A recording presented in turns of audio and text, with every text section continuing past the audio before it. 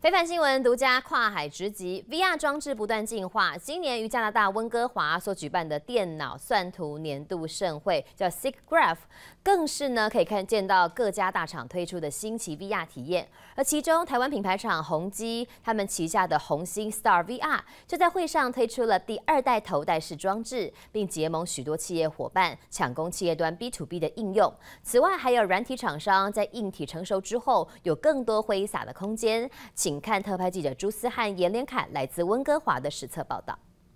厚厚的牌子写着 Experience Siggraph， 要你亲身来体验哦。这里是加拿大温哥华的 Convention Center， 而1年1度由美国计算机协会他们所举办的 Siggraph 2018就在这个地方上演了，有上万名的相关从业人员，还有许多大厂都来这边参加，来收录最新的技术。而究竟是如何从传统的平面绘图进阶到 AR、VR， 甚至更高阶的应用，马上带你来体验。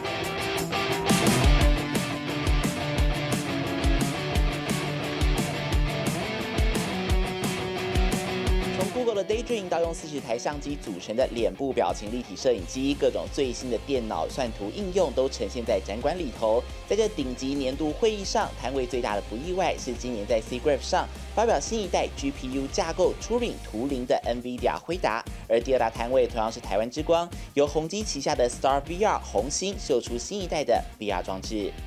现在在我手上这一台呢，就是 Star VR 在这次展会上头所推出的2代机 Star VR One 哦。它除了硬体上的升级，还有外观稍微有所不同之外呢，最重要的是他们为了要导入企业端 B2B 的应用，要让大家更方便来使用，所以是导入了 Steam VR 的这个追踪系统。跟以往光学比起来，可能需要花上1个多小时来安装，现在只要15分钟就能完成。由红星副董高树国亲自主持发表会，2代机和 Stream VR 的内容也有更高的相容性。此外 ，Star VR One XT 版本则持续采用光学追踪系统，依使用者不同需求来选择。而这一次硬体规格的升级，除了水平视角维持210度，垂直视角更从110升级到130度，视野更加开阔，是和其他竞争对手最大的不同。It doesn't necessarily feel like there's so much more until you actually swap back to a more of a standard field of view. And then you flick back and it's like, oh, okay, yeah, now I notice it. So it definitely feels more comfortable, a lot more natural and a lot more relaxed. Quite useful for us, particularly try and push the quality of what we're doing. We have almost no screen though, for example. We cover the scope of your vision, so it's key for them. 导入更多在企业端工作上的使用，就必须要让装置体验上更加无负担。450公克机身利用旋钮固定，里头安装的是专为 VR 所打造的 AMOLED 显示萤幕，拥有高达1600万的次像素。Full RGB 排列方式，画面更写实，更新率也从每秒60张提升到90 frame per second。讲到工业化的应用，像我现在所在这个 App 呢，其实就是提供给设计师或者工程师他们来设计车子所使用的一个应用程式哦。可以看到，我打开我的选单之后呢，我只要点选车子的颜色，我眼前的车子就可以自动的让蓝色、橘色、红色不停的来变换哦。而且呢，不要以为它这么简单哦，我点选 View。我可以选择我要在不同的车子的部位来做观察，甚至是连车底我都可以很轻松来看到。像我选择是轮子，我只要把我 teleport 移动到车子底下之后，我蹲下往上看，上面就是这个车子它的底盘的构造哦。如果觉得太黑，我也可以选择，我现在换到手电筒来观看。打开来可以看到这些构造也都相当的清楚哦。接着我把我自己传送到车子的外面来，我现在选择是一个 XYZ 轴的剖面图，我按下去之后，我一来一动，可以看到整个车壳被我打开来了。我可以清楚的看到车子的构造，并且移动我的位置。它同时也可以让很多的设计师一起在同一个场域里面来应用。同时，智用眼球追踪系统，它甚至可以来模糊或者是虚化我没有所要看到的场景。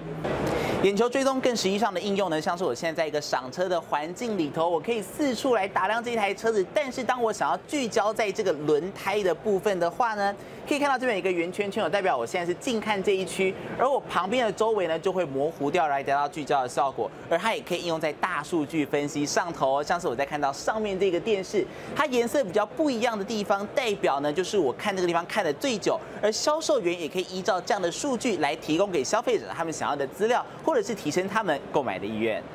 工业设计上的应用，除了车厂之外，还有像是空巴的直升机模拟，在摊位上总共有5种企业端的各项应用。不同于先前强调娱乐产业如 IMAX 或 VR 乐园，虽然都是属于 VR 产业中较金字塔尖端的使用客群，但高树国也表示，导入已经有固定使用者的合作伙伴，在切入市场能够更加快速。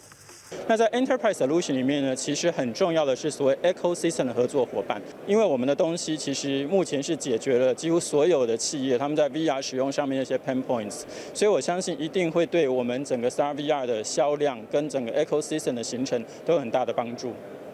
其实，在今年的 Siggraph 展场上，不只是 Star VR 的摊位，整个会场几乎都能看到各家厂牌的 VR 装置，包括 Vive 或是 Oculus 等等。而在硬体规格先达阵后，软体内容更有挥洒空间，还有厂商是跨平台，打破装置相容性的问题，设计了能够线上同时多人开会或协作的虚拟世界，如电影情节真实上演。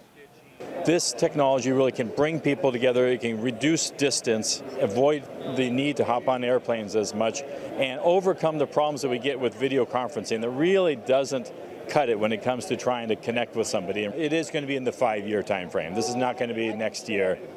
5 years though, definitely. 今年的 Siggraph 所喊出的口号是 The Next Generation of Storytelling， 也就是下一个世代的叙事方式。而透过软硬体的不断进步，还有人们脑中的无限想象，更多的可能性正在被创造当中。以上记者朱三怡、连凯在加拿大温哥华的采访报道。